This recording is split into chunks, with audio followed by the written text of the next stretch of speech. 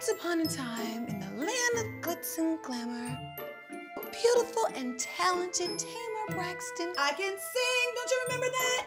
Dreamed of becoming a music superstar. I am one of the dopest singers, period. Boom. And was swept off her feet, a carriage ride full of gifts for me by her Prince Charming, Vincent the Herper, one of the top record executives in the music business. They fell in love, got married, and they lived happily ever after. Holla! Where's my fairy tale ending? I never promised you a fairy tale ending. You see what I gotta deal with?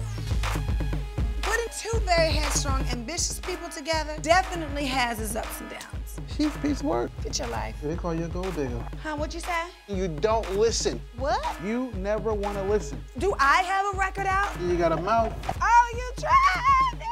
But I love you.